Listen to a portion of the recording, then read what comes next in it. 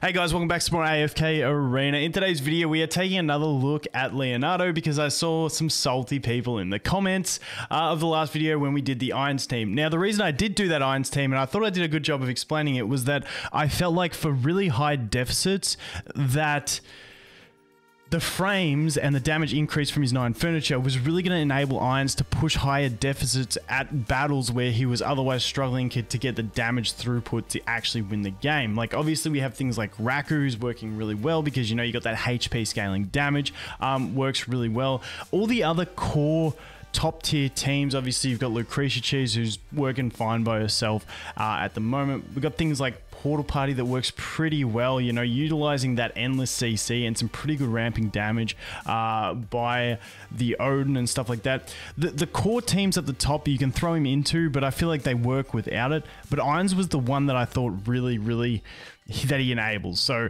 apologies to the people that got salty about the Ainz video. This one we're going to look at some other teams. Now these teams aren't going to work as well at high deficits. I find to make him work in teams at high deficits, you have to use the meta teams as it is. And you know, using things like Ulna and all that sort of stuff. So it's really hard to enable niche teams. So we're going to look at some at a lower deficit in campaign here on Kiasma, give you guys some ideas if you're not a crazy high deficit pusher and you just want to have some fun with him, because there is some cool comps that do work pretty well. So let's get into it.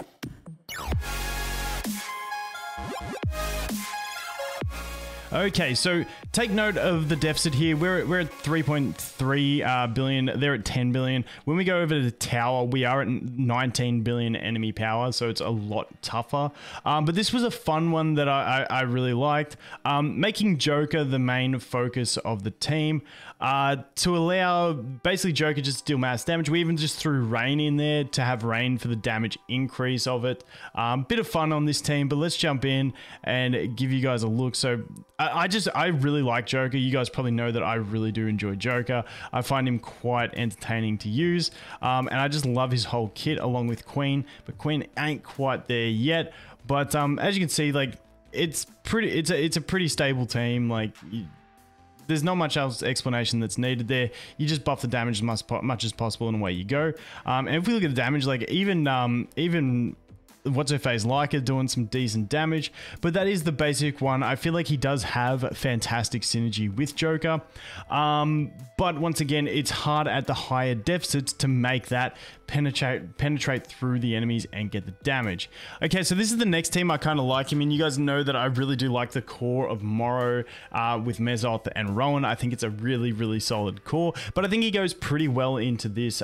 Also, just adding to that early CC, letting it ramp up, and like I said, these guys should be pretty fine. I'd say maybe I need to swap where Rowan is. The other thing that you can do, okay, we missed out on that one. Got the RNG boned, but no. Okay, let's try again. Let's try again one more time. I was hoping it would be able to work like this. Let's see how the CC lands. Oh, we don't get the cannons off. We're not getting the cannons off. Let's do it like this. Let's do it like this. See where he teleports to. Let him teleport and live. Oh, good teleport, good teleport. There we go. Now we get the cannons. Now we get rolling. That's what I was trying to demonstrate. I feel like I really do like this team. I think it's quite solid, and like I said, I feel like he does add to it.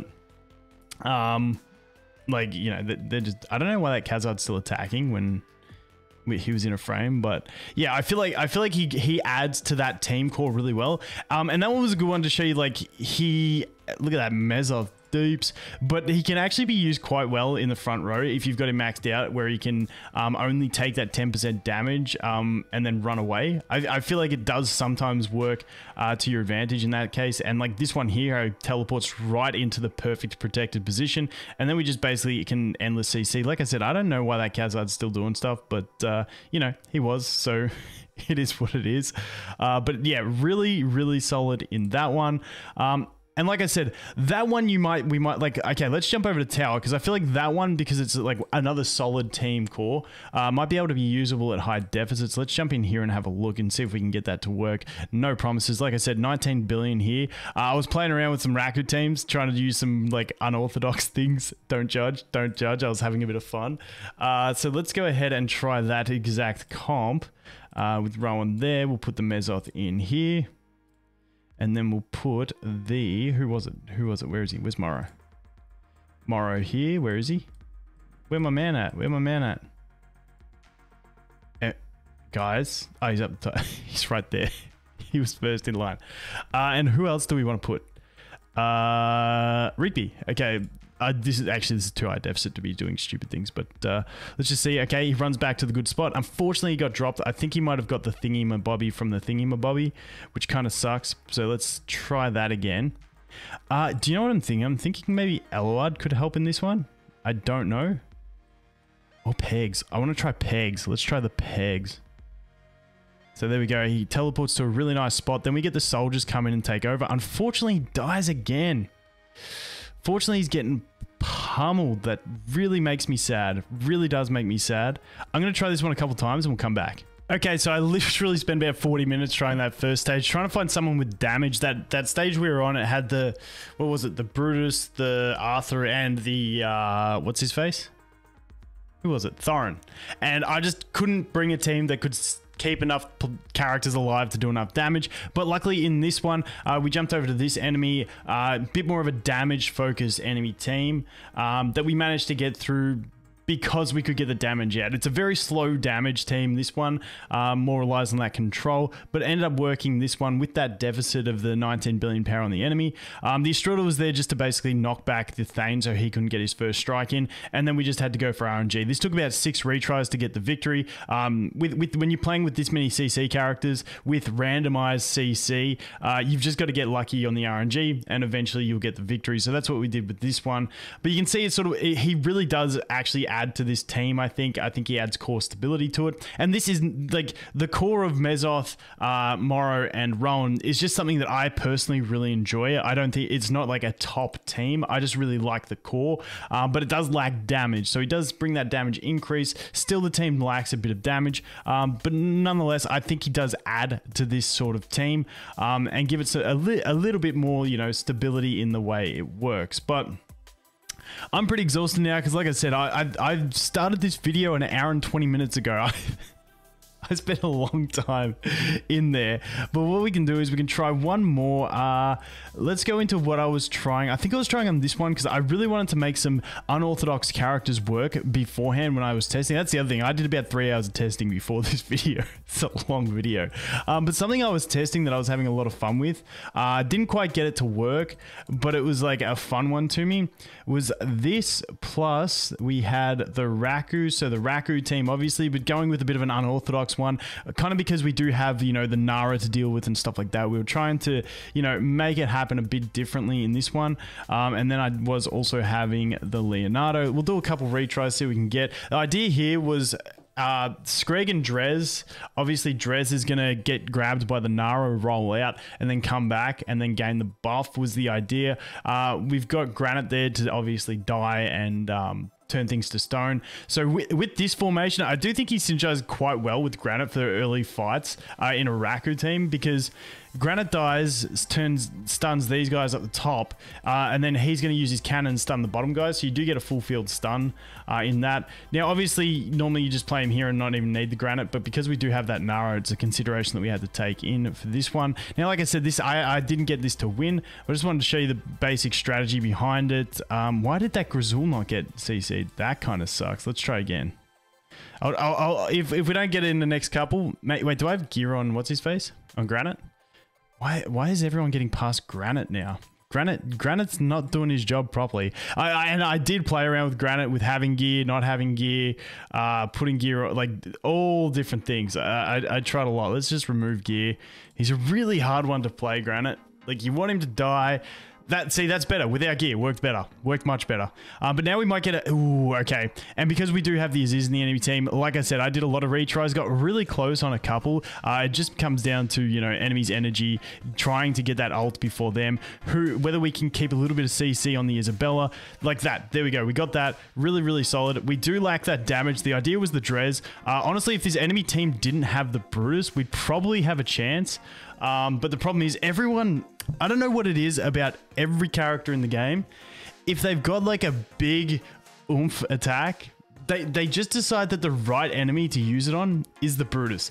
Drez, Raku, you know, Raku, we like, because we don't have an Ezio in this team, I tried it with the Ezio, I couldn't get him to fit into the team, but it's like everyone just wants to focus, like Lucretia, everyone wants to focus everything they have on Brutus when he's got his shield up, and it is incredibly frustrating. But I think definitely he will work in Raku teams. Like I said, I was trying to use some unorthodox stuff there, but definitely lower deficits, easy fit into a Raku team. Let's just jump over to campaign on an easier deficit because I can't be bothered spending another hour pulling my hair out on stages, and people wonder why I don't do high deficit pushes. That's why. You just end up like, you end up losing too much of your day, and it's, you know, you know, I know my job is gaming now, but it's like, dude, that just gets frustrating. And I know some people love it, and props to those people. But let's go ahead and try something like this. Let's get him in there with Leonardo. What do I want to try that's more realistic for Raku? Let's go team 1. What's team 1? Yeah, let's try and beat this. Let's try and beat this. Okay, so we do have that. So we can put a Leica in for that. Go pretty basic on that. And I'm hoping that with the Raku team, like, we'll bring Ezio, because Ezio's cool. Like, I really love Ezio with that. And we could almost bring an Arthur. Not an Arthur. Like, we could bring an Arthur. But I was going to say we could bring Merlin as a little bit of protection. But I want to bring something a bit different. Let's do that. Let's see how this goes with Queen. Does Queen die instantly? No, Queen lives a little bit. Queen lives a little bit. Look at Queen go. Look at Queen go. Now, frames, please. Thank you. And like I said, didn't really need the frames. Like, I love lower deficits. It's so much better. But that's just an example of something that you can do. I think he works really well with Raku. I think even something like Kren, I honestly think at lower deficits, any main carry that bases their damage on attack rating and doing that kind of damage is going to be helpful. I think Kren being another one, just because, you know, you want to be doing all that damage, you want Kren to do it. He CCs, if they're in a frame, you know, it adds to it, but he has overlapping synergies as well, because when Kren's doing his thing, he's knocking them up anyway. He doesn't need it, but, you know, he helps get to that stage. So, you know what, let's try a quick Kren one for the funds. Let's go begin. All right, let's just do this. Let's do this. Let's drop you. Let's try and build a real cheeseball team here. Let's do it with you to buy Kren some time. Hopefully you die. Actually, we might do it that way. And who can we fodder off? Let's do the Drez again. Let's do the Drez, because I'm in the Drez mood today. I'm in the Drez mood. Drez doesn't get anywhere near enough love. Ah, Kren, you died, buddy. You died too fast. Ugh. All right, let's do that. Actually, this ain't gonna work. There's no chance that works. Oh wait, oh wait, oh wait, hold it for the Kren, hold it for the Kren. Ah, jeez, Kren, come on, buddy, you're better than that. You're better than that. Actually, I want to make this work now. That's a bit of fun. That is a fun team. I just love it when Queen lives and she actually gets the swirlies happening. Back in a sec. Okay, that's the last one. As much as I wanted to make Kren work, I just looked at the team and I'm like, no. This is a really good one to slot Joker into. So we slapped the Joker in there, and away we went. Once again, not the highest deficit in the campaign here, but basically Leonardo, I think he's really solid. Like I said, high deficits, I feel like he really does help that Ainz out. Is my main use for him at high deficits. Lower deficits, I feel like he can be used in anything, but a good tech option. I feel like people will find a lot of situations depending on the enemy teams where you can tech him in, and he can definitely help. I mean, having that cannon that happens so quick that can CC the whole enemy team, it definitely adds to that early value of teams. However, it is a little bit slow, meaning, you know, it's not going to protect a front row squishy enough. So, you know, Ulna's always going to be a thing, and, you know, meta is always going to be meta, and I don't think he completely puts anything new into the meta, but I feel like he is complementary, and for the lower deficits, you know, have fun, people. Anyway, let me know what you guys are using. Thanks for watching. Hope you have an awesome day, and I look forward to seeing the next one. Cheers.